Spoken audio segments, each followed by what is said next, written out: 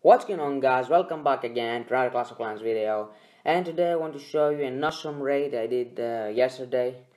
And yeah, let's move on to the raid. Okay, look at this loot, guys. It's 900,000 resources, more than 500,000 gold, and more than 350,000 elixir. Insanely high.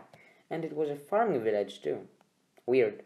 His inferno towers were out of dark elixir. They didn't work, and the expos too.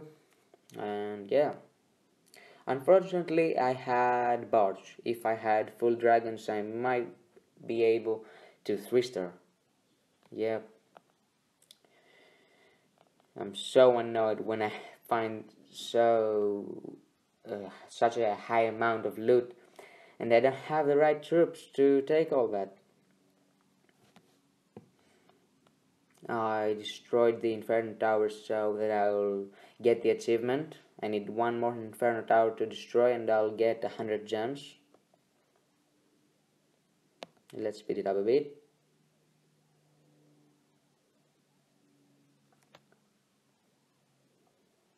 The gold mines and the elixir collectors weren't full. It could be more. They could have more loot inside them. I tried to get a 2-star, but I didn't. 44% I think it ended up, yeah.